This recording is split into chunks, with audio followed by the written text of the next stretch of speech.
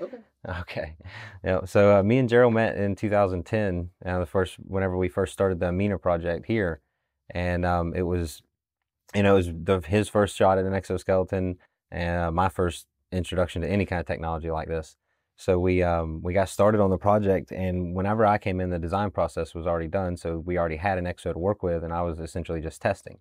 So Gerald was hands on the whole time. Me and him were face to face working together, getting me in the exo, out of the exo, and like I was still getting used to the wheelchair. So me and him really kind of learned a lot about each other and learned, and me about myself through the process going with the exo, different what standing up kind of changes in me. After probably a month or so, we're working, on the exo, doing some testing and stuff, and me and Gerald have been working really hard, and he made this promise to me. He's like, dude, we were having some issues, and he looked at me just like he always does. He's like, dude, I promise you, I will make you walk. And like he had this like determination, in his face whenever he said it, and so we finished up the testing for that round, and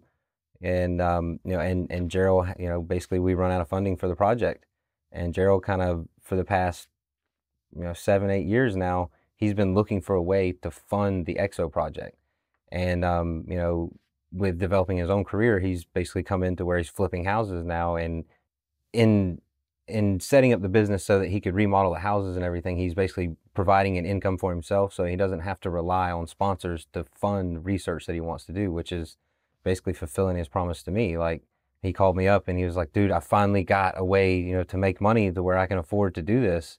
And he's dedicated. He wants to fulfill that promise, back in 2010 where he's like, I'm going to make you walk again.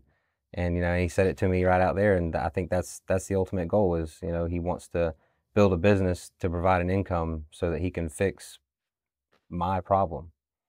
And I mean, we've known each other for a really long time, and we've stayed in contact over all these years, and it really amazes me that like that he thinks of me like that, and it's really cool to have, you know, a friend of mine with that ability and the willingness to kind of like this is kind of his life project now, and it's really neat to be able to help him with that in the long run. It's exciting to see it come together, and hopefully the funding process works, and soon enough I'll be out of the chair and walking around for good.